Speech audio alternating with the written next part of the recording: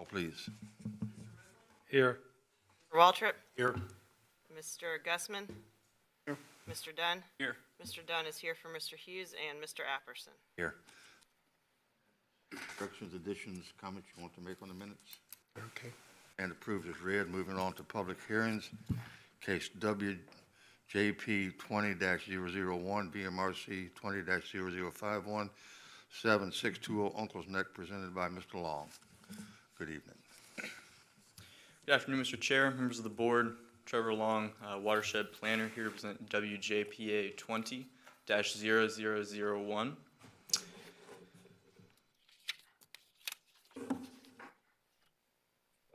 Ms. Carla Havens, Mid-Atlantic Resource Consulting, has applied for a wetlands permit on behalf of Mr. John and Ms. Susan Whalen to construct 2 sections of quarry stone revetments and an open pile pier on property located at 7620 Uncle's Neck within the Yarmouth Creek watershed. Again, on the vicinity map above, the blue highlighting the parcel and the surrounding area being Uncle's Neck. An aerial view of the parcel as a whole. And the topography, it's fairly complex topography on the lot, with the shoreline falling fairly frequently to the property line, with 2 ravines coming up into the property. And there is floodplain within this property as well, Zone AE, determined at elevation 7. Current site conditions for this property include a fully wooded lot, as shown in the pictures before, and a low bank indicating signs of erosion. In order to protect the shoreline, the applicants are proposing to construct 2 150-foot sections of quarry stone revetment, resulting in 0 square feet of vegetated wetland impacts and approximately 1,500 square feet of sand mud mixed flat community to be impacted. The site is to be accessed from both the uplands and the water, and the applicants are proposing to avoid any degradation to the bald cypress knees that can be found along the bank. The application does not propose whole-scale bank grading, and any bank grading that does occur would need to be stabilized with panicum grass and mulched prior to construction. So on the site plan above, the 2 sections of 150-foot quarry stone revetment indicated here in yellow. The cypress knees are called out here as well, and the proposed pier, which is outside of this board's jurisdiction. The only portion of this project being heard tonight is the revetment. Some site photographs, the PVC pipe here indicating the limits of the revetment. This is the top of the bank, showing the erosion that is occurring on site. This picture was taken to this side, and pictures will continue just walking down the beach essentially. But another picture indicating the cypress knees that the applicant has proposed not to harm.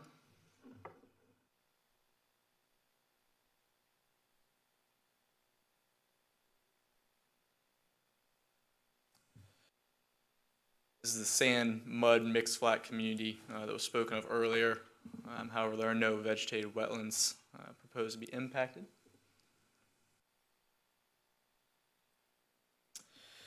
The Commonwealth of Virginia is committed to achieve a no net loss of existing wetland acreage and function in the regulatory programs. In order for a proposed project to be authorized to impact wetlands and compensate for the wetland loss in some prescribed manner, the following 3 criteria must be met. All reasonable mitigative efforts, including an alternative siting which would eliminate or minimize wetland loss or disturbance, must be incorporated in the proposal. The proposal must clearly be water dependent in nature. The proposal must demonstrate clearly its need to be in the wetlands and its overwhelming public and private benefits. If the proposed project cannot meet one or more of the above criteria, the project must be denied or must occur in areas outside of the wetlands. Should it satisfy all 3 criteria, compensation for the wetland loss is required. The sequence of acceptable mitigation options should be as followed: on-site, off-site within the same watershed, mitigation banks in the same watershed, or a payment in lieu of fee. If compensation is required, it should be a condition of this permit. Staff's view of this application is that it meets all three of the criteria presented above and recommends approval of the proposal. Should the board also find the permit request meets all three of the criteria above, staff suggests the following conditions be incorporated into the permit's approval. The applicant obtain all other necessary local, state, and/or federal permits as required for the project, to include James City County Land Disturbing Permit and Erosion and Sediment Control Plan. All development activities located in the special flood hazard area shall comply with Article 6, Division 3 Floodplain Area Regulations of the James City County Zoning Ordinance and receive all required approvals and permits prior to the commencement of such activities. All disturbed resource protection area to be restored with Panicum vigratum, Shenandoah, 1-quart plots planted on 4-foot centers in a triangular pattern and hardwood mulch to a depth of 4 inches. A surety of $2,000 in place prior to the commencement of work in a form acceptable to the James City County Attorney's Office. And that this wetland permit shall expire on March 11th, 2021 if construction has not begun, with written requests for an extension submitted no later than January 29th, 2021, 6 weeks prior to the expiration date. I'd be happy to answer your questions that the board may have at this time, and thank you for your time. Mr. Long, the planting that you mentioned, where is that occurring? Any area that on the bank that would be disturbed. So above the +4 elevation? Right. Yes, sir. Thank you.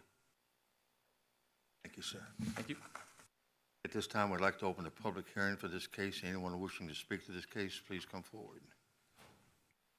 Good evening, Mr. Chairman, members of the board. I'm Carla Havens, Mid-Atlantic Resource Consulting, 1095 Cherry Row Lane, Plainview, Virginia 23156. Thanks, Trevor, a thorough presentation. Trying to hold the revetment tight to the bank. You see it's not a straight shoreline, it's undercut. It's probably worse now than when I was there to stake it a couple months ago. So it's a living shoreline in a sense. We left that 80-foot gap. I don't know if you went to the site. There's a cove that, yeah, the red line basically. It's just that's where the vegetated wetlands are, is up in there, and it's somewhat shaded. So we're leaving that alone. Is this experiencing tow scour, or is it from the upland runoff? I think it's a combination of upland runoff and the water table. And I think the water table fluctuates a little bit, but when we get the heavy rains and it all comes down, hits a pan, and then it's causing the sloughing, and then the top portion over it just sinks down onto the beach. I mean, I noticed you kept the revetment fairly low, which is better, but also doesn't protect from larger wave energy that may, but if that's not what's causing the erosion, then I can see your... I think the boat wakes are contributing. You know, the weekends out there are crazy, but I think it's a combination of things. Thank you. That's your question. Mr. Roadley, if I may add to that, if you can assume that the beach was elevation 0, about a third of the project is less than 6 foot in height. I could clearly see you to the top of the bank. Yeah. Okay. Yeah, the topography drops as you, the Metrovic property on the right and the APO 1, we're tying into that, and that has the higher topography than the 150-foot section on the Gillespie side.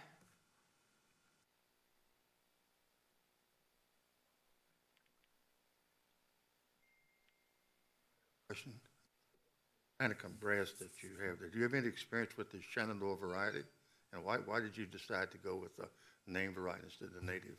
I did not. That was Mike and Trevor. That's a condition they came up with. But I believe it's been historically very successul. I know there was a slide of it. It's there now. You saw it there when you were there. But it's unusual to pick named varieties over the native. Usually named varieties, as you know, are picked for some aesthetic characteristic. And the native varieties, those are the toughest, longest lived, healthiest. I was just asking a question, that's all. If you want to make a will. recommendation and have Mike and Trevor swap it to something that you think's going to do better, I think the that's panicum fine. is an excellent choice. I would just like to have the native, now not a named variety, just the native, because it could be a grass that was, say, bred and grown in East Georgia or somewhere in the United States that wouldn't particularly be adapted to growth in Eastern Virginia here. And that's happened on some of my research plots before. And the non-native grasses, named varieties, never do as well as the native variety. I should have asked you that before. I didn't know that was your recommendation, sir. Yeah, yes, Ms. Havens, I'll address that. Mr. Apperson, that was staff recommendation based on what somebody else had done out there in Uncle's Neck, and they had used the Shenandoah variety, and it's had really been successful. That's good. If it does well there, then that's all. But, yeah, that's yeah, good. we'll Good. make it a native switchgrass instead. Or do 50-50 and see what does best? I don't know. Native will do best, I think. Do a mix, see who does great. Maybe they both do really well. Hope so. No further questions from me. Sure. No more questions? Okay, thank you. Thank you very much. Anyone else wish to speak, please, to this application? Seeing no one, we'll close the public hearing and go for board discussion. Chairman, I think this application meets the three standards that Mr. Long referenced and is a fairly minimal impact, so I have no issues with the project. This one? Well, I've been out there on weekends in the summer, and the boat traffic really can kick up quite a wake there, and I think that's probably a lot of the erosion problems are a result of, but the project's needed. I would remind you that I like to say this when I have a chance, that the stumps are where the bank was 200 years ago. So it's very easy to see what's going on there. I support this application also. We're ready to vote?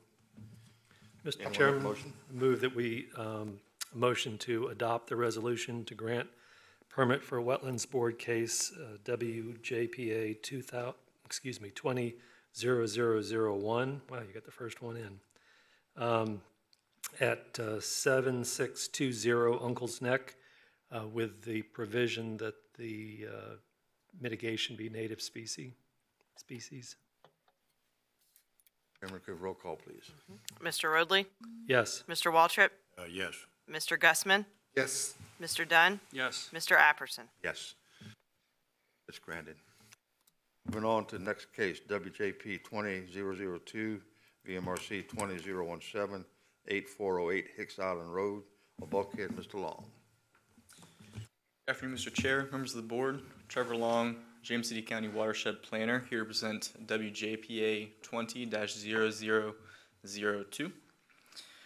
Ms. Carla Havens, Mid-Atlantic Resource Consulting, has applied for a wetlands permit on behalf of Mr. Steve and Ms. Diana Rogers to construct a vinyl bulkhead and open pile wharf on property located at 8408 Hicks Island Road within the Diaskin Creek watershed.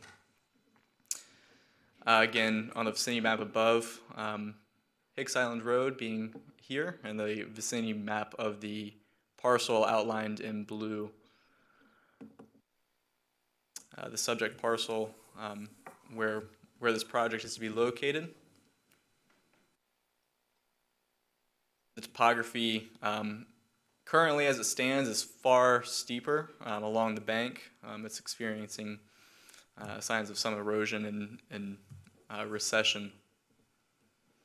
And the floodplain, which affects this property, zone AE at elevation 7. Currently, the site condition, as I said, includes a steep bank indicating signs of erosion and a failed bulkhead. On two separate occasions in early February, staff accompanied both members of the Virginia Marine Resource Commission and the contractor for a site visit. The applicants are proposing to reconstruct the failed bulkhead with an 87 linear foot vinyl bulkhead in order to retain as much of the existing bank as possible. The application also includes the construction of an open piled wharf, which falls outside of the Wetlands Board jurisdiction. And the majority of the proposed bulkhead is also outside the board's jurisdiction, as is located in the uplands. However, there is a small corner of the bulkhead that does encroach into the wetland system. However, that is the only portion. The resource protection area and wetlands surrounding this site have been compromised with a very aggressive strain of bamboo. So just landward of this existing failed bulkhead and the proposed one is a tremendous amount of bamboo that accompanies the rest of the site. It is for this reason that no other alternative shoreline protection has been proposed, such as a rock revetment. So on the site plan above, I have outlined the proposed bulkhead here in orange, with the open piled wharf here in yellow. Some site photographs showing the current state of the bank with some severe signs of erosion. This is the original bulkhead in place. You can tell that's really moved back quite a bit since the original bulkhead was put in. Bamboo species that I was speaking of earlier. It's been cut down along the bank, however it does protrude outside of that bank as well.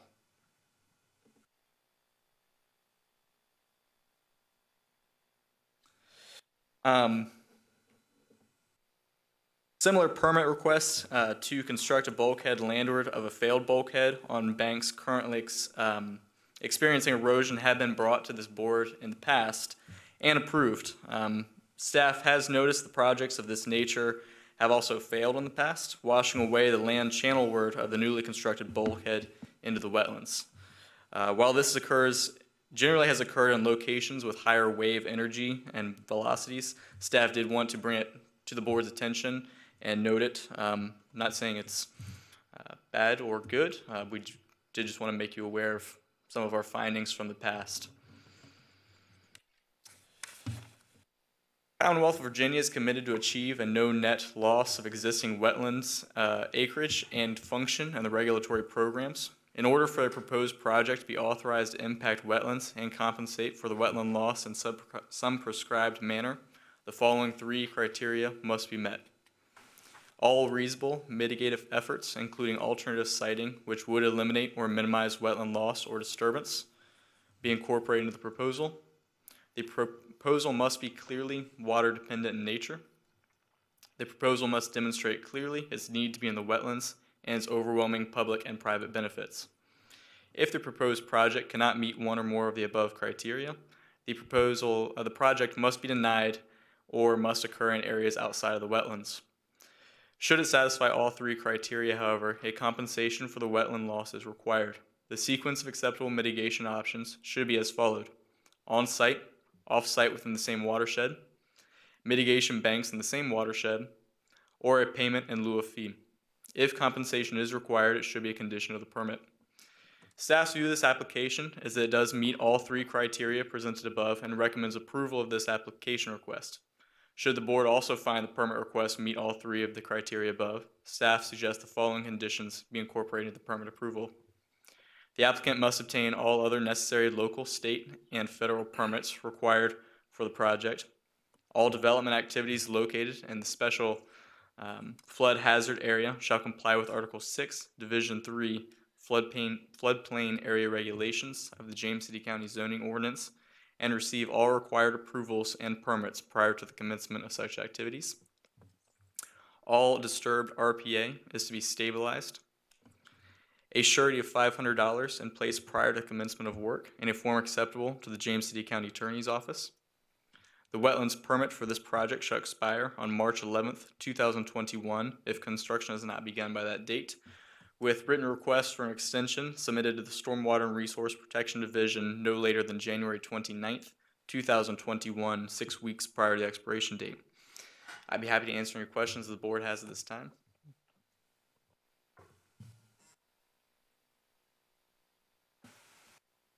don't see anyone answering, for the questions, so we thank you, appreciate it. Thank you. This time, we'd like to open the public hearing for this case. Anyone wishing to speak, please come forward. Carla Havens, Mid-Atlantic Resource Consulting, same address. The Rogers are here in the audience in case you have any questions that I can't answer. I would like to thank Trevor again for a thorough presentation. I'm glad he pointed out the bamboo. The Rogers bought this place about 3 years ago and have been battling bamboo since day one. They're doing a pretty good job on it, and I think you saw in the ground shots that on the adjacent properties, it's pretty thick, and that's what it used to look like in their backyard. So they're doing their best to keep it down. You saw in the ground shot as well, the original concrete bulkhead that was there were on the bottom right-hand corner there. We're staying feet behind it. And we tried to strike the alignment completely out of the board's jurisdiction, but came to an agreement that that far corner has is within the board's jurisdiction. So that's pretty much it. Oh, and this is Hicks Island, and it's on the northwest side of it. It's Back Creek, and there's really no velocity, not much velocity to speak of in the waterway there. Thank you. Texas Island is really a naturalist haven. It's a great place to go, I think, and especially this area. I'm familiar with this area up in here. Someone planted that bamboo there 50 years ago so they could have a fishing pole. And see what happens. I'm sorry, sir, I didn't hear you. I appreciate your offer, but I think you're going to permit's going to go. You don't have to bribe us. Thank you very much. Anyone else wishing to speak, please come forward. Seeing no one, we'll close the public hearing for board discussion. Mr. Chairman, staff, a question, Trevor. How much of encroachment into non-vegetated wetlands is there? It's very minimal. I'd say at a maximum 5 to 10 feet. It's pretty much entirely outside the board's 5 to jurisdiction. 10 square feet? Or linear, yeah. Mm-hmm. Yeah. It's mostly just this far corner here in this photo. Thank you. Mr. Chairman, I think the applicant has done an admirable job of pulling this back as far as they did to take it out of the jurisdictional resource. So I have no issue with the application as proposed. Very good. Anything else? We're ready to vote. We need a motion from someone. I'll make a motion to adopt the resolution to grant the permit for Wetlands Board Case WJPA 20-0002/VMRC 20-0127 at 8408 Hicks Island Road. Yeah, please have a roll call, Mr. Chairman. Mr. Rodley? Yes. Mr. Waltrip? Yes. Mr. Gussman? Yes. Mr. Dunn? Yes. Mr. Apperson? Yes. Permit's granted. Thank you. Moving on to the last case for the Wetlands Board, WJPA 19-0048, 10,006 Sycamore Landing Road, Mr. Wilson. Good evening, Mr. Chair, members of the board. Mike Wilson, Senior Watershed Planner, here to present case WJPA 19-0048 at 10,006 Sycamore Landing Road, Mr. David Lambie. Mr. Lambie has applied for a wetlands permit to construct a riprap sill, riprap revetment, and a living shoreline on property located at 10,006 Sycamore Landing Road within the York River watershed. Property is further identified as James City County Tax Map Parcel 072010002. Current site conditions for this property. Well, here's the property located in Sycamore Landing subdivision. Back in January of this year, the board reviewed and approved the adjacent property owner, Mr. Derek Amison, for a similar project. This is a continuation of that project.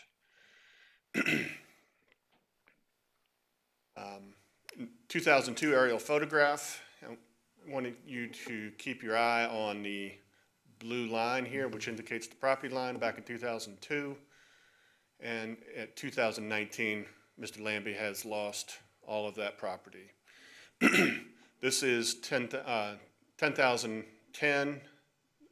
Mr. Derek Amison, that, as I said in January, you all had approved a project here, and Mr. Lambie wants to continue the same project here.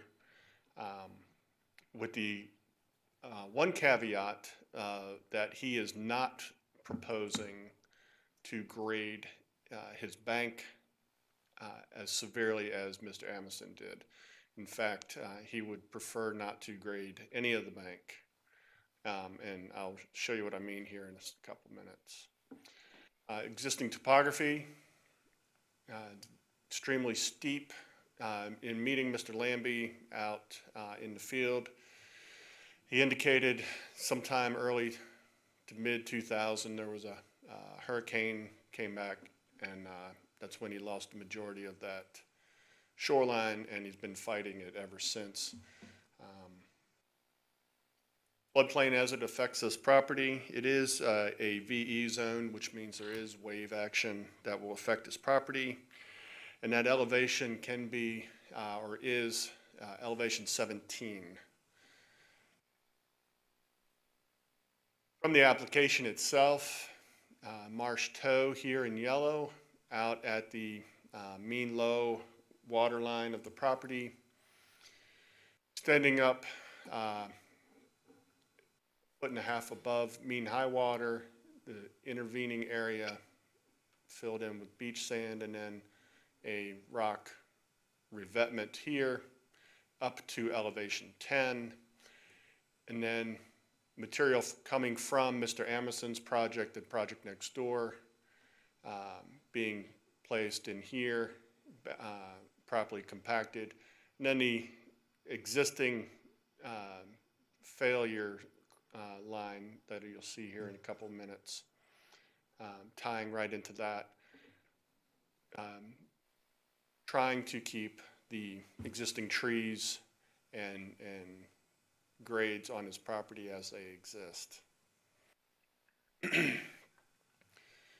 From the site visit back in February, these stakes indicate the property line.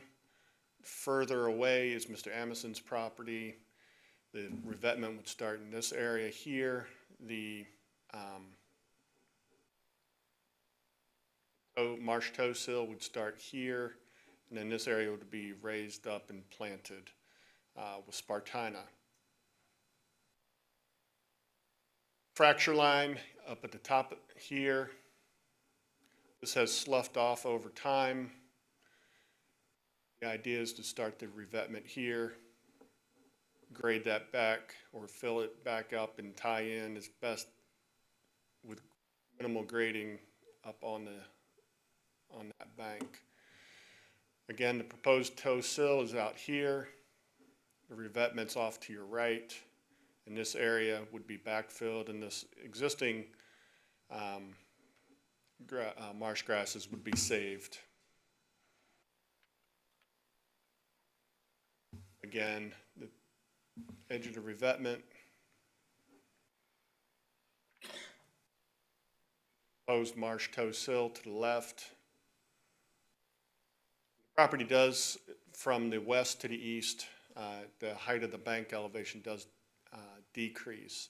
The further east you go, there is a gut to the east of this property, and that does tie down. So the revetment, again, tying in here, is wanting to keep those large mature trees to the best as possible. And then this is another shot from the top of the bluff looking down. It's a roughly 15-foot tall, on average, bluff there.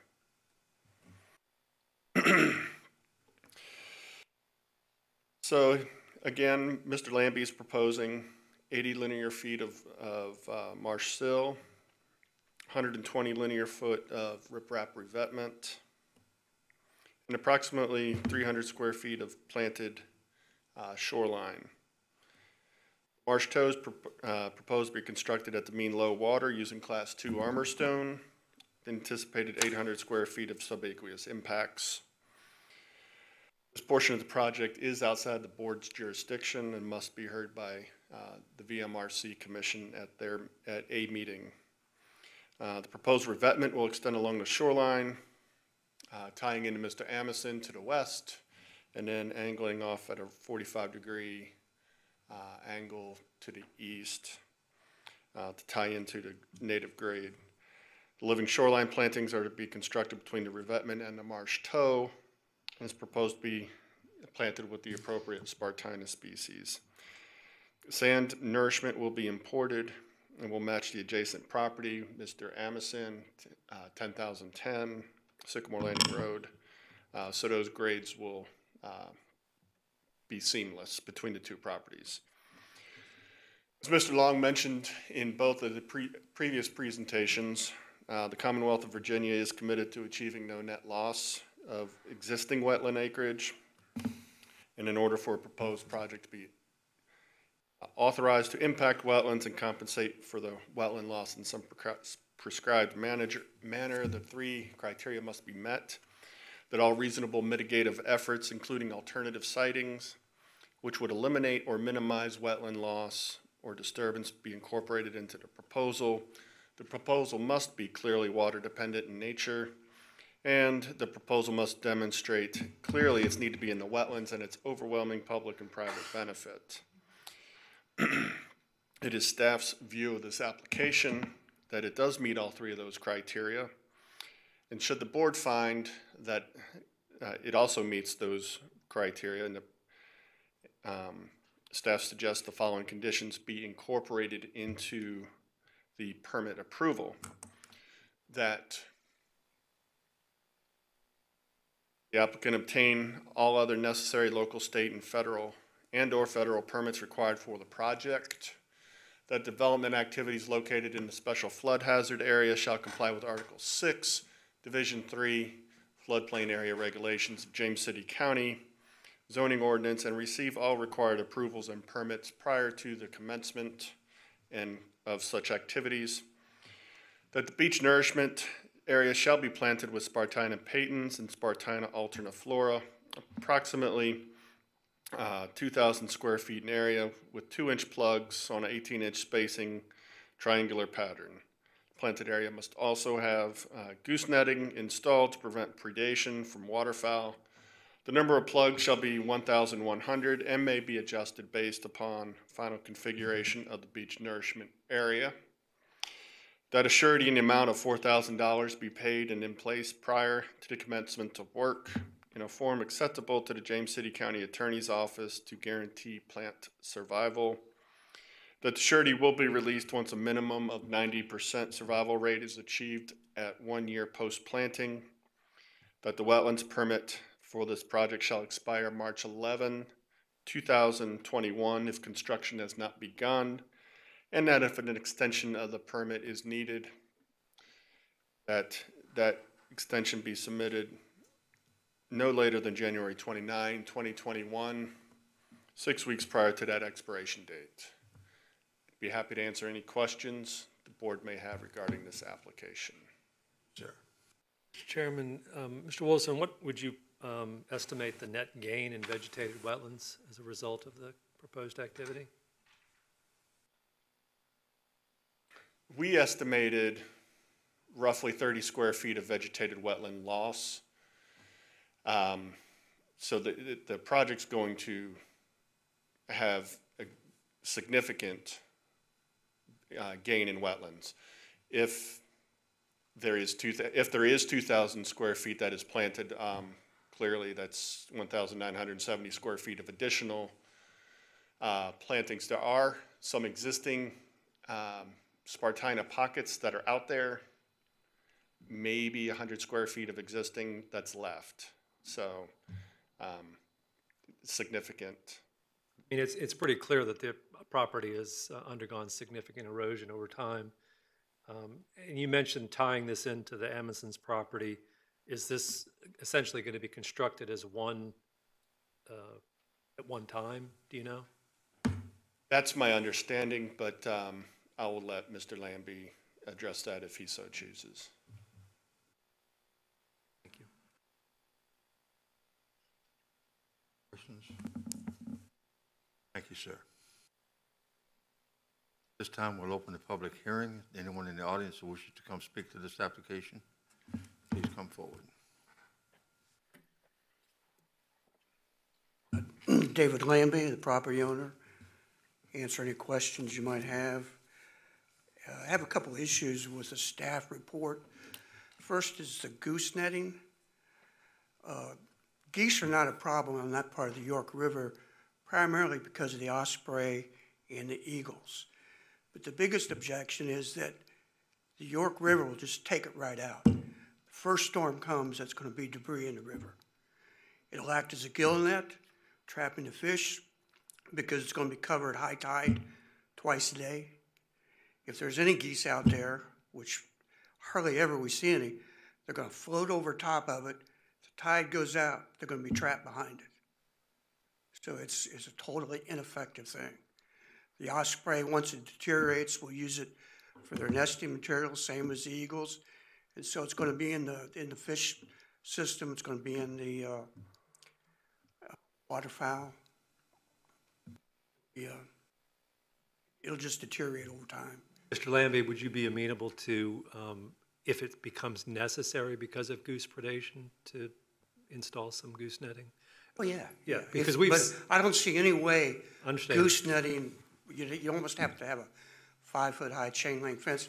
First time a log comes floating down, it'll catch in it and just take it right out. I mean, we've seen it on some of our mitigation sites where they do come in and just pluck all the plugs out. But, you know, when I've seen it, it's usually sticks with string run across the top so they can't land in it. But if it doesn't become a problem, I could see not requiring it up Right. front. But if it is, to exercise. Like I say, I've lived out there 41 years and geese have never been a problem. Understood. And then the second thing is just a surety bond. We're adding grass to the existing shoreline. I mean, I've done that for years. The grass that's there, as the grass has come back, has been planted. And, you know, a 4,000 surety bond, I can plant the whole thing for $1,400. So you're asking 3 times the cost of the plantings for a surety bond. And according to the state, I don't need a permit in the existing shoreline to replenish my grass. So that shouldn't be a problem. All we're doing is basically, according to Karen During from VIMS, the water level coming up is drowning the grass. So we're putting a sill there to hold additional sand to cover it over. The grass that's there will come up through the sand, so there's no loss there. We're just adding more plantings. And hopefully that won't erode away with the sill. But 10 years from now, I'm not sure how long it'll last. Understood. If we don't do anything, there'll be no grass there. We can talk to staff about that, that request. Will this be constructed at the same time, Amazons? I know access was an issue, or if you're not going to do it with the Amazons, are you going to access it through I your would property? like to do it with the Amazons. Depends on the contractor. I've had a very hard time getting their contractor. He drew up some of the plans, but it's hard to get him to do anything. So they want to start building next month and nothing's been done yet. And that's why I applied for the permit on my own, to try to stay in sync with their timetable. If they don't go to construction, can it be constructed through your I property? can go through I'd rather not, because I'll get compaction from the trucks and everything. And plus I'm getting their, we're getting their dirt, which is a lot of sand for down at the beach area. But if they don't go ahead, I'll do it on my own. Understood. Thank you. Questions? If not, we'll close this public hearing now and open it up for board discussion. Mr. Chairman, I think we have an outstanding question for staff on the surety. Certainly do. question about that. Staff does not object to lowering the surety. Mr. Lambie gave us a cost, which normally we don't have when we calculate sureties. So I would, if it's not objectionable to Mr. Lambie, I would propose a $1,000 surety instead of the $4,000. And the reason for that is to guarantee that those plantings do survive. That's for a period of 1 year? 1 year. And then that money would be returned to him. And is that a check or a letter of credit, or is it However, cash money? however he wants to, whatever form he wants to do that in. It could be a personal check, it could be a letter of credit, it could be a bond. Typically on projects like that, it's a personal check or cash, so. Personal check, you hold that until you don't cash your check, you just. No, hold we have to turn that into the treasurer's Oh, office. you do have to cash it? Okay. Yes, sir. Okay. Questions? I think we have a question for Mr. Lambie. Is that acceptable? Okay, thank you. It'll be a considerable expense for you, isn't it, Mr. Lambie, if you have to truck that much sand in? If you can't get it from the construction next door, you're looking at a tremendous cost there. I mean, it's gonna be yeah.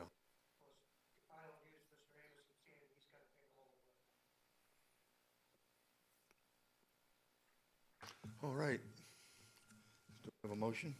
I'll motion to adopt the resolution to grant the permit for Wetlands Board Case WJPA 19 TAC 0048 / VMRC 19 TAC 2163 at 10006 Sycamore Landing Road. Chairman, And that's with the modifications to the, with the modification, $1,000. Surety. and the goose netting. Okay. All right, Right. Mr. Rodley, Yes. Mr. Waltrip, Yes. Mr. Guessman, Yes, Mr. Dunn, Yes. Mr. Apperson. Yes. Thank you. According to my itinerary, that's the last permit case we have. We'll move on to board considerations. And it says none here. Does anybody have anything they want to bring up? Special privilege, anything you want to say? Shall we have a motion? I'm sorry, I didn't see you over there, Michael. What you got to say? Mr. Chair, I just want to reiterate, I believe I've told you in the past, this room will not be available for the August board meeting. We are proposing to move it to Building D in the conference room where we had the work session. Thank you. Thank you very much. Have a motion to adjourn? Can you unmove, please? Unmoved. Ms. Havens would like to speak. Oh, okay. If you would allow that, sir. Of course we're allowed. Yes, please. Carla Havens, Mid-Atlantic Resource Consulting. I brought my son with me this evening. His name is Cade. He's 17 years old. He's going to be graduating from West Point High School this spring. He's been helping me quite a bit this summer and through the fall and winter months. So don't be surprised if he shows up at one of the hearings without me. He's well trained. He's got a good eye and he knows what he's doing. So. Good to meet you. Thank you. Welcome. Thank you. You're welcome. Now can we go, Mr. Adjourn? Move to adjourn? Okay, we're adjourned, Mr. Chairman. oh, okay. I'd like to call to order the James City County Chesapeake Bay Board. The responsibility of this board is to carry out locally the Commonwealth policy to protect against and minimize pollution and deposition of sediment in wetlands, streams, and lakes in James City County, which are tributaries of the Chesapeake Bay. Ms. Parman, will you call the roll, please? Mr. Rodley, Here. Mr. Waltrip, Mr. Guessman, Here. Mr. Dunn. Here. Mr. Dunn is here for Mr. Hughes. Mr. Apperson. Here.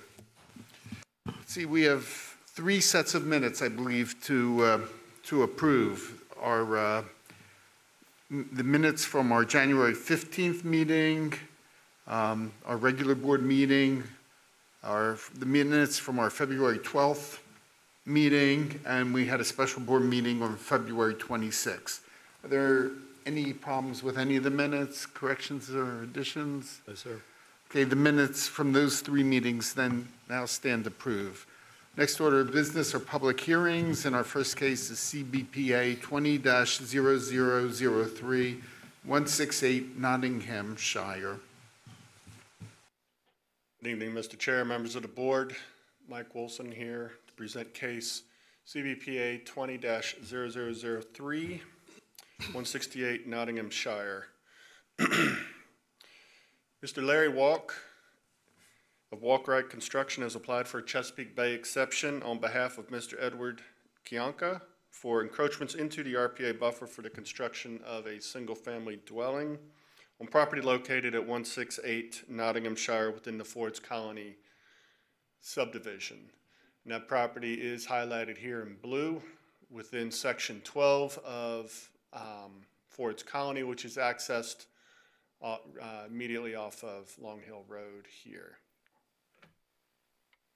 Aerial photograph of the property. It is completely wooded at this time. There is and I'll go ahead and point this out, a walking trail for the community that encroaches on 168 Nottinghamshire.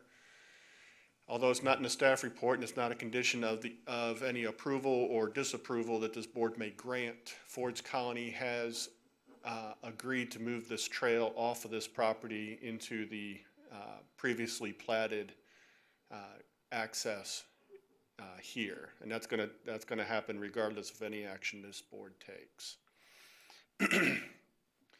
Sanitary sewer does run through the bottom third of this property. Gravity sewer going from the bottom of the page to the top of the page, flowing downhill. Topography of the site from the road, the high point going down approximately 10% grade to a stormwater facility, dry timber wall. It's a timber wall facility here, located in the common area. But this BMP does affect the lower portion of this property. The RPA, as it affects the property, taking up the majority of the property. In fact, it's approximately 85% of the property. From the application, the limits of wetlands here, this green line, we'll highlight that again.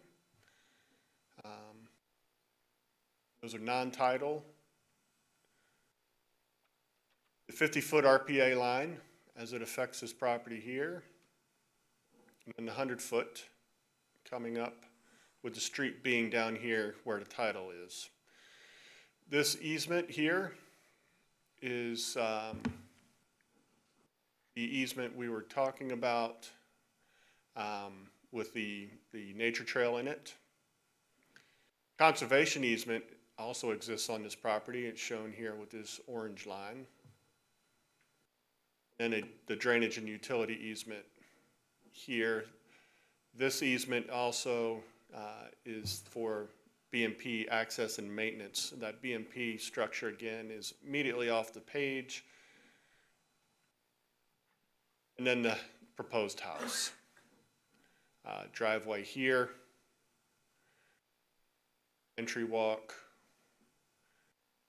Couple porches. Proposed clearing limits in this area, 15 feet away from the back of the house, not encroaching into the wetland system, which has been flagged out in the field. Due to the nature of the wetland system, there are no opportunities for infiltration. The groundwater in this part of the lot is too high. I want to go ahead and point that out. From the street looking in, approximately where the front door will be located. See some flags here. That's the structure location.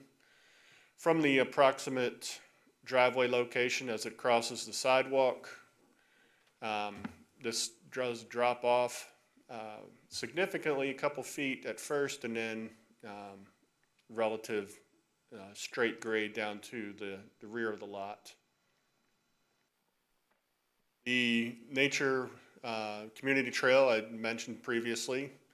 One corner of the house, I believe, is where this flag is. So these hollies and the trail will be readjusted accordingly.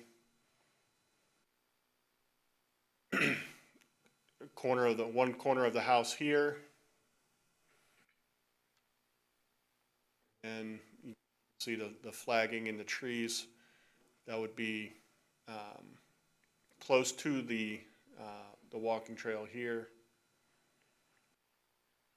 Then from the front area again, driveway cut through. And from the other side of the property, another property corner here. And near the rear of the property, you can see it sloping from the right to the left in this photograph. Non-tidal wetlands are down here, and that is also part of the stormwater feature, the elevations associated with the various storms that BMP does control.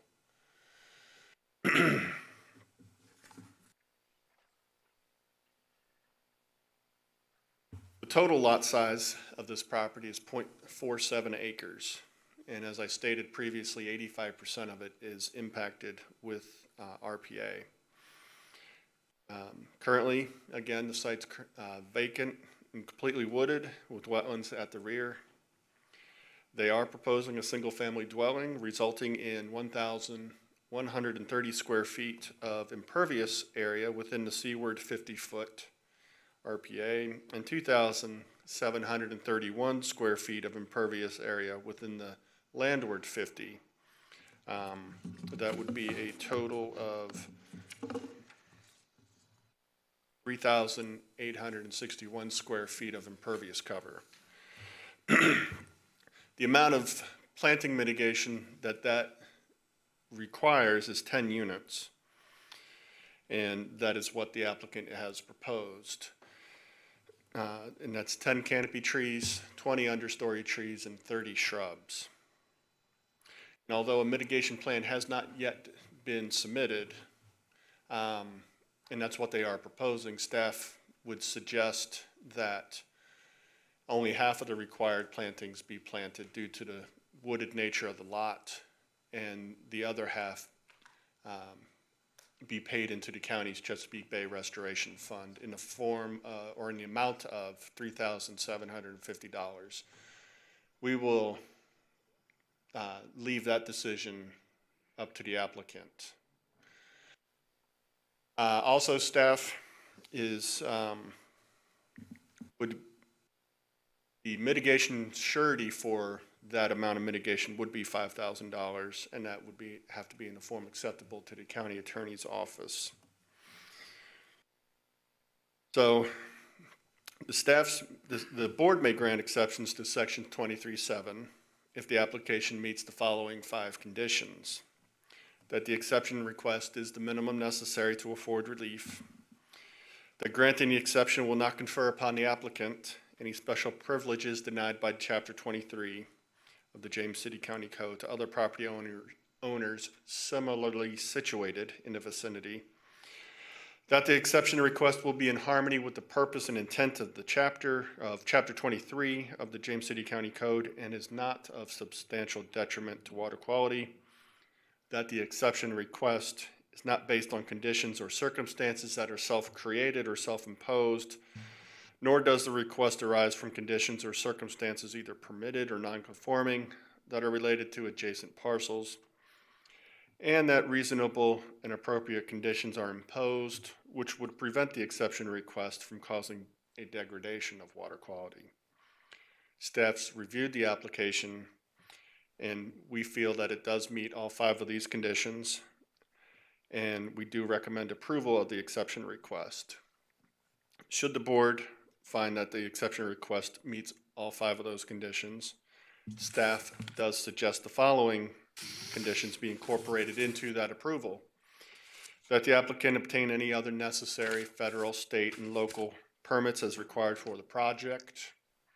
The planting of 10 canopy trees, 20 understory trees, and 30 shrubs, or the planting of 5 canopy trees, 10 understory trees, and 15 shrubs, and a payment of $3,750 into the Chesapeake Bay Restoration Fund, and a surety of $5,000 to be in place prior to the commencement of work in a form acceptable to the James City County Attorney's Office, that the exception request approval shall become null and void if construction has not begun by March 11, 2021, and that any written request for an extension to this exception shall be submitted to the Stormwater Resource Protection Division no later than 6 weeks prior to that expiration date, which is January 29, 2021.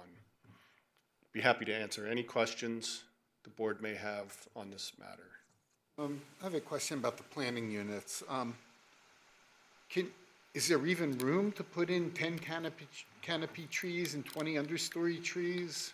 It is staff's opinion that there is not, which is why we're going to give them an option to plant only half of what would technically be required. We don't feel going less than half of the required mitigation would be a sound decision.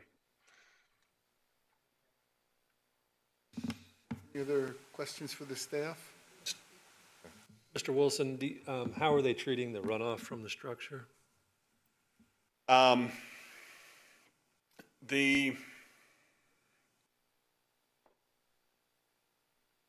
As I stated previously, there's no room or the soils don't allow for any infiltration. So it's just going to be surface runoff from roof leaders, filtering through grass, and then any of the mitigation, and then the wooded line, the woods.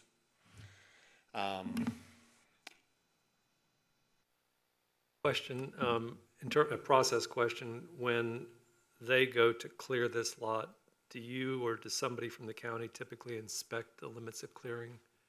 Yes, we do. We do have staff that will look at the single-family drawing that once it's submitted for building permits.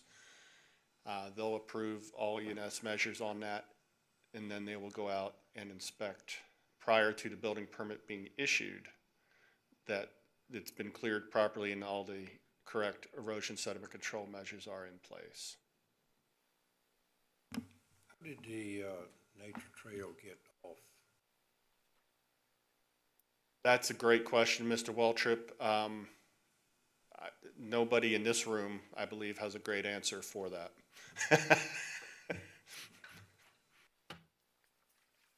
Mr. Wilson, how does the size of the proposed dwelling compare to the other dwellings that we've seen come in front of the board? In this neighborhood, they are comparable.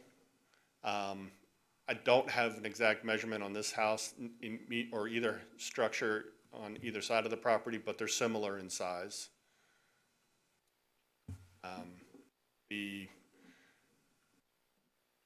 If you were to take this house and put it here, that's about the same, roughly the same impact on that property as what's being proposed. There's no, I looked at it and I don't see any easy way to pull it further, out of the 50-foot buffer. Is there no way to rotate it or, No, it's not. The front setback line is here. It's 30-foot setback line. But if you'll remember from the photographs, there is a sidewalk that is right outside the property line. So this driveway is only 30 feet deep. That's the front of the garage is basically on the front setback line. Mr. Walk could correct me if I happen to be misstating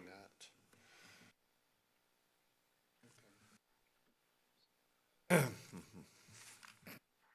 any other questions for the staff? All right.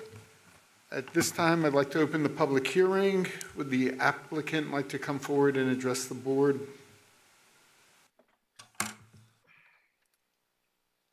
Gentlemen, I'm Larry Walk with Walkwright Construction.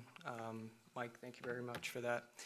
I would like to add to Mike's report that we have built this identical house on a very similar size lot in the same section of the neighborhood, and that was approved by staff, approved by the board within 2 years of today. I do think we've made an attempt to pull the house as far forward to the right away from the sensitive area as we can. The previous house that was approved was a courtyard design. Here we've gone with front load to try to further minimize the impact to the wetlands. Thank you. Any questions for the applicant? How do you intend to, I mean, are you just going to downspouts and let it run?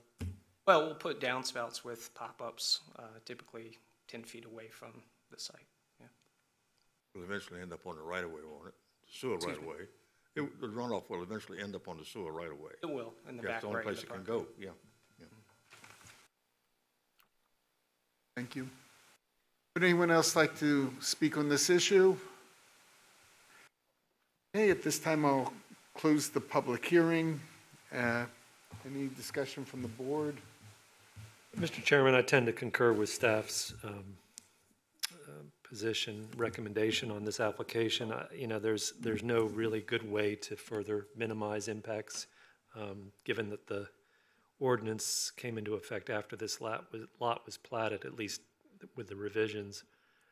I don't see how to further minimize in this case. I have no objection to the project. I pretty much feel the same way. Okay. Would someone like to make a motion?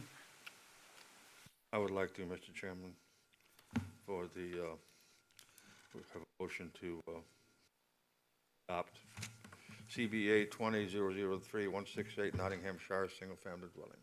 Okay. All right, we have a motion to adopt the resolution to grant the exception. Ms. Parman, can we have a roll call, please?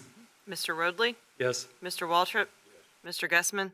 Yes. Mr. Dunn? Yes. Mr. Apperson? Yes. Okay, motion carries and the exception's granted. Thank you for coming out. That concludes our public hearings. We have 4 matters for the board to consider.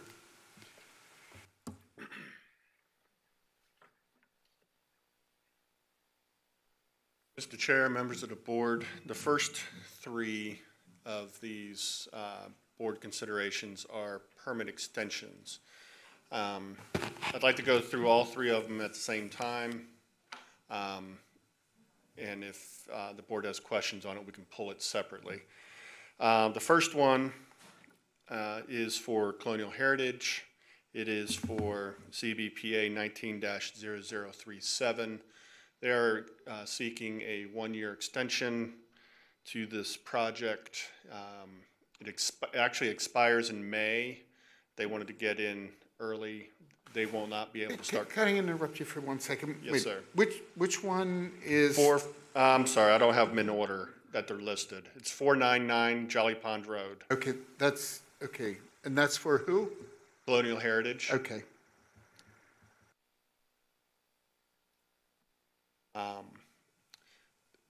They can't get to construction of this section of Colonial Heritage before the exception will expire. So they're asking for a 1-year extension. Staff does agree with all the permit conditions being the same except for the expiration date being pushed out to May 13, 2021. The second one I have is for 7515 Oak Cove Road, CBE 17-048. Ms. Jennifer Privet is asking for either a 1-year or a 2-year permit extension or exception extension. This is her 3rd request. The board has granted the previous 2 1-year extensions. She's had some problems, some difficulties, family difficulties in getting this project started. She did initially request a one-year extension, and I counseled her that once the board starts getting to 3, 4, 5 extension requests, they start getting a little antsy. And if she wanted to make this her last one, she should ask for a 2-year extension. I told her I would present both. It would be the board's decision. So if it's a 1-year extension, that permit would expire March 11, 2021. And if it is a 2-year extension, that would expire March 11, 2022. And then the third one before the board is 4447 Pleasant View Drive. Ms. Rennie Andrews is seeking a 1-year extension to her memorial patio that the board approved. She's having issues with her HOA fixing sinkholes in her backyard near where this project is projected to be located, and wants the HOA to resolve those issues before she starts her project. And she has asked for a 1-year extension. This is her second request, and staff does concur with that, with all permit conditions being the same except for the expiration date, which would be March 11, 2021.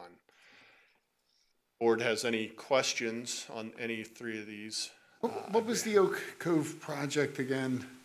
It was a house addition. Just putting in one It was room, put- one room on the house? What's that? It was to put one room, add a bedroom? It was one room added to an existing structure.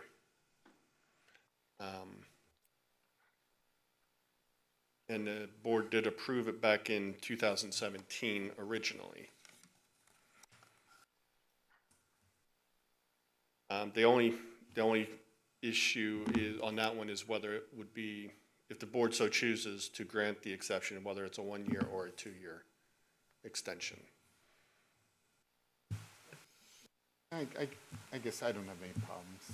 Although I think I said in this case, don't come back for another extension. No, sir, that wasn't this particular case, but you have said that in the past. I know well, none of them were controversial in my opinion, so I don't really see any harm with the extensions. I'm okay with 2 years for Oak Cove Road. Good, yes, absolutely. Do we need to vote on these? I think you can vote all of them at the same time, and you can do a voice vote if you'd like. All those in favor of granting the extension signify by saying aye. Aye. Aye. Okay. Carried. The extensions are granted.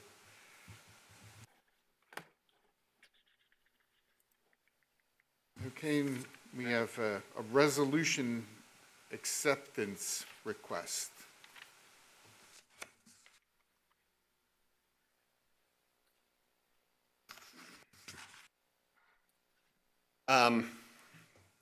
Yes, at 2529 William Tankard, back in August of 2019, this board approved a swimming pool within the RPA, shown here, of 226 square feet of impervious cover. Due to various factors, this plan was not submitted to the building permits and safety for their approval. A different plan was submitted. Staff did not catch that discrepancy, and that plan had gotten approval from a different department within the county. That plan is what was built. When staff found out, we sent a notice of violation, and we sat down with Jamie and Amanda Stallings several times to discuss resolution to the matter. And this is what ended up being built. 1,365 square feet of impervious cover. We have reached a resolution with the Stallings that Well, let me digress back to the first plan. On this plan, they had proposed 226 square feet of impervious cover. They had also proposed 3 planting units as mitigation. Mr. Long and myself went out and looked at this property, took photographs back in February last month, and they have planted their 3 planting units that they had proposed originally. In discussing the issue with them, staff came up with the mitigation rate that would have been required for this amount of impervious cover within the RPA. Because it was unauthorized by this board, we doubled that mitigation rate, and that the mitigation rate for this amount of square foot of impact would have been 3 planting units. We doubled that to 6. And then we gave them credit for the 3 that they'd planted. So in effect, they still, quote unquote, owed 3 planting units of mitigation. There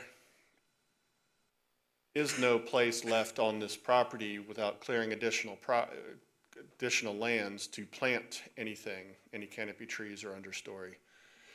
So we proposed that they pay into the mitigation trust fund that the county has set up a dollar amount of, and I didn't write this down, I think it's $2,250 into the Chesapeake Bay Restoration Fund. If I have that figure wrong, we do have it in writing somewhere, and that would be the figure we would use. They have agreed to this. We have not proposed as a final resolution any civil charge penalties due to the complicating factors of the multiple plan approvals and Mr. Wilson, are you saying it's the county was somehow culpable in the plan review process? it could appear that way. Certainly, our staff, Stormwater Division staff, did not catch that discrepancy. And Do you have both of the? we had the opportunity to review that. They provide explanation as to why they submitted 2 different plans? It was submitted by 2 separate contractors and lack of communication. The one who submitted for this board's approval was a representative of H.H. Hunt, and the one who submitted for the building permits was a representative of the pool contractor.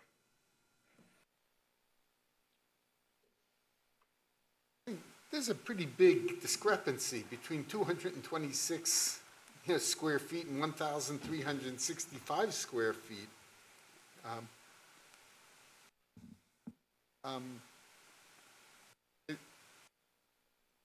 The county has the county taken steps to make sure something like this doesn't happen again? We have altered our plan review processes. We have beefed them up to catch issues like this in the future. That doesn't do anything to resolve this issue. Right, but yeah, I don't. We have altered our processes to, we're working in better cooperation with building permits and safety. Personally, I don't blame the county for this, quite frankly, because the applicants are responsible for the applications they submit. And, you know, they hire, engage the contractors to do work on their behalf. And I agree with you. This is a vast departure from what was approved. The county did get compensated for this. Like that you all, the county, has come to an agreement with applicants.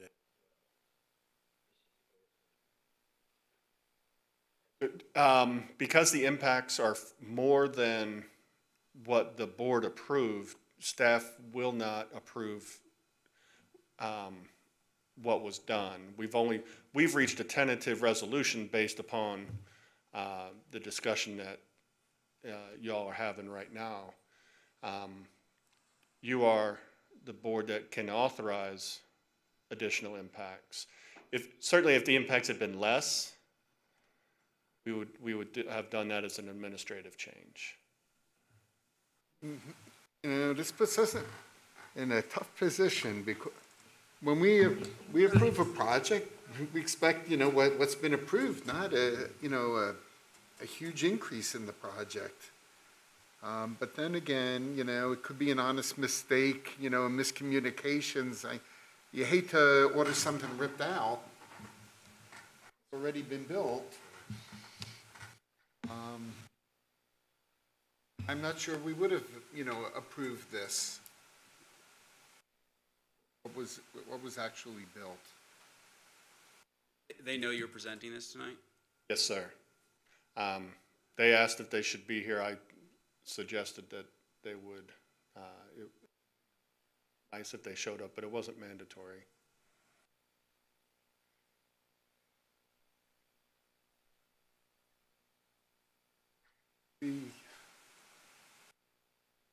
I mean, it's a lot of work done. I hate to see the money, you know, wasted, and I hate to see everything torn up and a lot of mud running off the site regardless.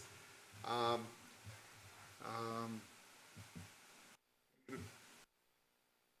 really don't know really what happened. Right. I mean, we could defer this right to our next meeting and You can. and request, you know, some better explanation of how this project got built. If you would like the Stallings to be here, I will reach out to them, and we can defer this till next month. You the applicant? Oh, okay, I'm sorry. Oh, I'm sorry. Come on up then, and let's hear, what happened with this? I'm sorry, I didn't recognize you earlier. Board, my name is Jamie Stallings. I'm one of the applicants here. My wife couldn't be here this evening. She had to take my son to a doctor's appointment this afternoon. So this whole process has been an absolute debacle from the beginning. So and I don't want to bore you with a really long story, but to give you a brief synopsis of what has happened and what has transpired, we built a home in the neighborhood of Landfall, and we asked the H.H. Hunt builder when we went to buy the house, or to buy a lot to build a house, which lot can we build a pool on? And so the salesperson took us to a lot that we could build a pool on. We go to this lot, she said, this is the only one that will suffice for what you're trying to do, so we purchased the lot. After we get the house, actually before the house was even built, we had the architect from H.H. Hunt go out, measure from the stakes that they'd put in the ground that we would be able to put actually a 20 by 40 foot pool in our backyard. And they said, yep, we see no problem with that. So fast forward, we build our house, we have the pool guys submit a application for a pool for us in our backyard, and it was denied because of the RPA, and there's a buffer that goes right through the middle of our backyard that no one explained to us, the builder, no one. So at that point, my wife and I are upset because we built a house and they're telling us we can't put the pool in the backyard, and that was the only reason why we bought that particular lot. So we get H.H. Hunt involved, who's the builder, and I say, either you're gonna buy my house and move me because you sold me a house that I can't put a pool in, or we're gonna get this resolved. So they had their architect draw up some plan that I guess was submitted to you for 226 square feet of impervious area. We didn't see it. I thought that this gentleman, the architect for H.H. Hunt, came to the board meeting. He actually let me know he did not come to the board meeting. He gave the plan to Mike Wilson, who Mike Wilson came up like he has today and presented this to you all as a board. At that point, I think there was some back and forth, and you guys said, okay, this is the plan. And at this point, we've still never seen it. I'm asking the architect, did we get an approval? Did we not? He comes back eventually and says, yes, I'll let you know when I have a copy of it. I said, I'd like to see it. He's like, okay. Well, He said, but in the meantime, you guys are approved, you can get the pool guys to get your permit. The pool guys go to the county to get a permit. They issued them the original permit that was not the one that you guys approved. It was the original plan that the pool guys submitted to the county that was disapproved because of the RPA and everything else. So at that point, we get a letter in the mail saying what you have isn't going to work at the end of everything, and saying that they put the pool in the wrong place and you put too much to this and too much that, and there's this and that. We actually went above and beyond the planting and all that stuff. We just did that on our own, put river rock, all this different stuff in our backyard. We ended up meeting with Mike Wilson, who says that unfortunately the plan that was issued to the pool guys, the way that it looks currently today, that is what the plan that was issued to the pool guys. So they built the pool in our backyard exactly like the plan that they were given was said. Fast forward to December, I get a letter from the county saying that we're being essentially sued or fined because we didn't follow the plan. We don't know anything about it. When we go to meet with Mike and Trevor, they showed us the actual plan. I was like, well, this is the first time we've seen that, the one that you guys approved, unfortunately. I ask, what is the process after you go to the board and you present what you're saying, the new revised plan? That's got to come back to the county somehow and get approved and then issued to the pool people, the contractor that you pay to build it. And they said, well, yes, but unfortunately our systems are a little antiquated, and unfortunately that didn't happen, but the ultimate responsibility falls on you. And I'm like, I didn't issue a permit. I didn't come to the board to apply for anything. I didn't know that. I even asked, and they said we didn't have to. So here I am now, and after all of this is said and done, I'm still having to write a check for $2,200 for a pool and a deck and everything that's in my yard that was the original plan. And I understand that it's affecting the groundwater and all that, so I am sympathetic to that, which is why we came to the resolution that I would write a $2,250 check to the county, even though, in my wife and I's eyes, we didn't do anything wrong. We hired people to do this, and the county didn't do their part of actually getting the correct permit issued to the pool builder. So here I am now, I'm having to write a check for another $2,200 after I've put a $100,000 pool in my backyard because there was some mix-up of how and what was supposed to have happened. So again, my wife and I, because we just want this to be done, we're tired of dealing with this. We haven't even been able to use our pool because it didn't get done until November. And we're still dealing with the fact that it's possibly in the wrong spot or put too much stuff on the ground or whatever it was. So now here we are today before you all. For you to make it a tough decision, I understand. But again, none of this was my wife and I's fault that the county issued the incorrect permit. But I am willing to write the $2,250 check because, like Mike said, the architect did provide a revised mitigation plan to plant more trees and everything else, but there really is no room in the backyard. I mean, it's got a fence around it, and unless you're planting basically more into the RPA, more trees and more whatever, I mean, I don't think that we're going to do that. I don't think you can do that. So at this point, the only thing we could do was write a check to the Chesapeake Bay Board Fund to pay for the mitigation. And according to the thing, if it's 1,365 square feet and we went over by that much, that was essentially 3 planting units, which he said we did plant 3, I think it was probably more than that, but we planted 3 planting units. But because it's not what the original plan was approved by you, now I have to pay for another 3 planting units. So obviously I'm not happy with any of this. My wife's not happy. The county and along with you all are not happy with this. So it's a complete, and I'm sorry for taking so much time, but I'm glad that they told me that I could come tonight to at least explain what happened, because this was by no means at all anything that we did. That's why we hired somebody to do it, so we didn't do that. Thank you very much for coming out and explaining that to us. Thank you. Hope that explains it. I'm sorry you had to go through all this. There were a lot of errors committed, and you certainly were not responsible for them. All right, if we approve this, you'll be able to sleep at night and get this over yes. with. Yes, and I'm sure that you guys are not willing to forego the extra 3 planting units because we did go over. I mean, if you would, I would be more than grateful than just because because of all the way this worked out. But I have already said I would. But if you guys would at least take that into consideration, I would be appreciative of that. Like, this doesn't have to go to the Board of Supervisors, does it? Okay, so whatever we approve, this ends the matter.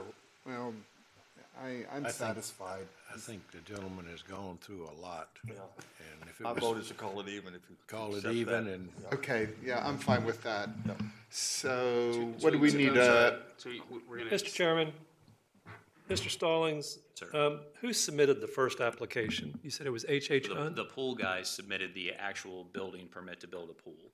Who submitted was the, who's- disapproved who by submitted the the application to this board?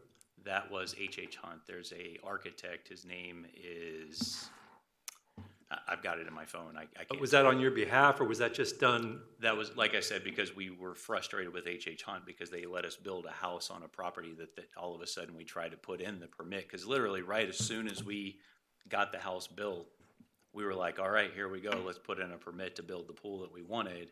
And it immediately got denied. And so we're like, oh, wow. And so I called H.H. Hunt and an attorney immediately and said, you got to be kidding me. What do you mean I can't build a pool?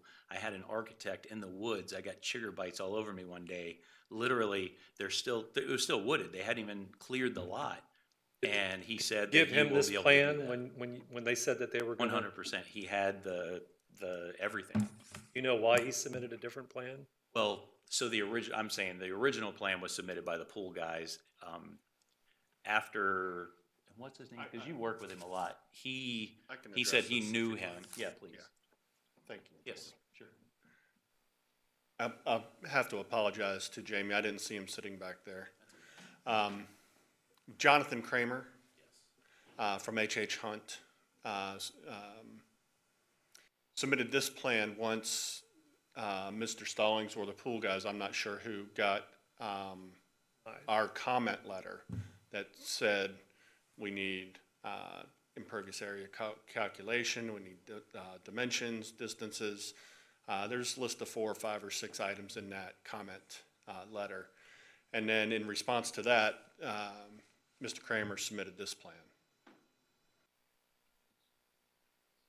Mr. Kramer have been silent on why he submitted a different plan?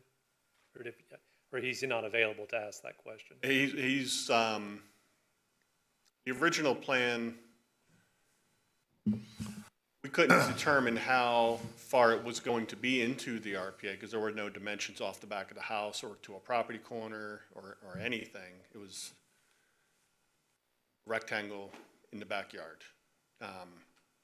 So in response to that, he submitted this. I can't answer for him. But Mr. Stallings was cut out of this process because they were going to take this on their own. That's my understanding. Right. Thank you. I make a motion that we had to vote on this, just call it even. Mistake, no charges placed on the homeowner.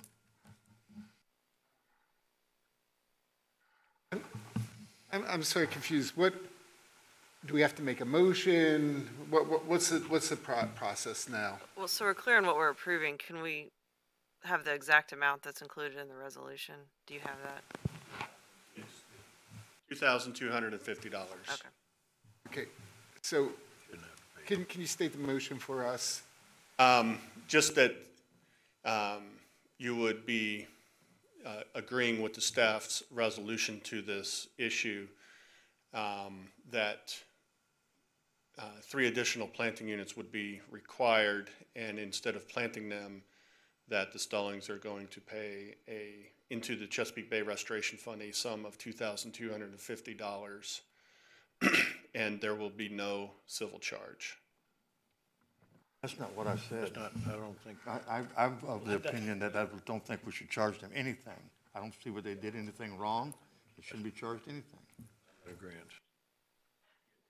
Mr. Chairman, so I think the board's sentiment is that the impact as built was adequately mitigated with the 3 planting units that were planted.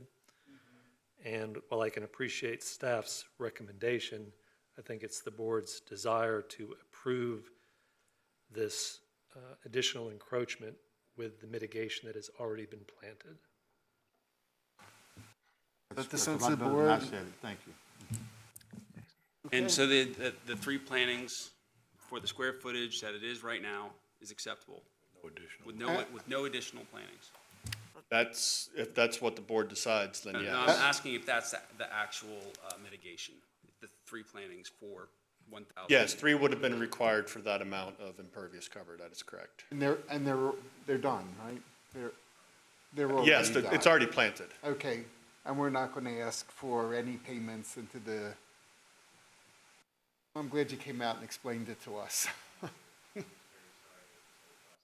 Yeah, and we hate to see any citizen, go through this, and it was unfortunate experience for you. Okay, and we don't want to compound it. Okay, so everyone's clear on the motion. Can we have a voice vote? Will that suffice? I'll go ahead and do a roll call, actually. This is a resolution of the board. Okay. Okay, so motion to not offer any civil penalties and no payment into the Chesapeake Bay Fund. That is correct? Okay, Mr. Rodley, Yes. Mr. Waltrip, Mr. Gussman, Yes. Mr. Dunn, Yes. Mr. Apperson. Yes. All right, hope it ends. All right, That doesn't mean that we don't have total confidence, though, in our engineers and our people. I had to say that. yeah. Okay, I believe that concludes our board considerations. We have no matters of special privilege. Can we have a motion to adjourn? Mr. Gussman. All those in favor? Mr. Gussman, sorry. One special concern item, again, as mentioned at the Wetlands Board meeting, the August meeting will not be held in this room, but will probably be held. August. August, Okay. yeah. Will be held in Building D Conference Room. Okay. Make sure that announcement gets out Does it multiple look like times. we will have a meeting next month? Yes. Okay. Mike, just for clarity, while I can appreciate that the county feels somewhat bad about the last case, the mix-up on H.H. Hunt's part is hard to forgive. Not for him, I'm not talking about Mr. Stallings, but that almost strikes of deception. If they were aware of his plan and they submitted something different,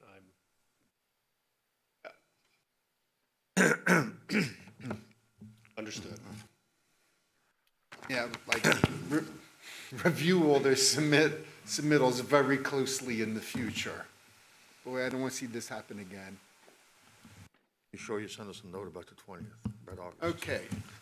Can we have a motion to adjourn? So moved. All those in favor? Aye. Aye. Thank you. We are adjourned.